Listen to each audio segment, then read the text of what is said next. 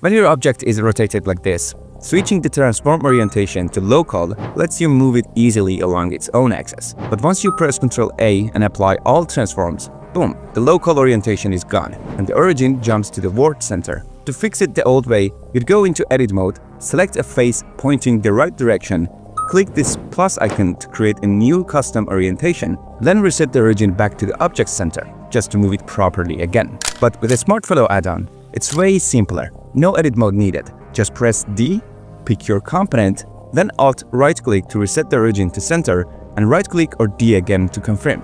Done! Smart Follow packs 8 tools in one add-on, each designed to make your Blender workflow crazy fast. You can get the Smart Follow and all MiM-Repository products for 40% off until November 12th on ArtStation, Superhive, and Gumroad. And if you want to see every tool in action, check out the full feature video on our YouTube channel.